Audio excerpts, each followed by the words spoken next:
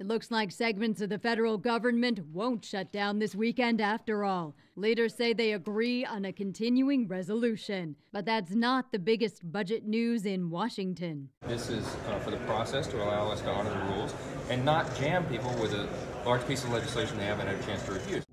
Top congressional leaders say they'll hold votes on 6 long-term appropriations bills next week. Here are some of the government agencies that legislation affects. The CR keeps them open through March 8th. Leaders say they're still finalizing another 6 bills covering the rest of government. The CR gives them until March 22nd for those. Some lawmakers say it's about time the country had a fiscal year plan. This is stupid. This ridiculous back and forth about nothing. I mean, this was supposed to be done in September.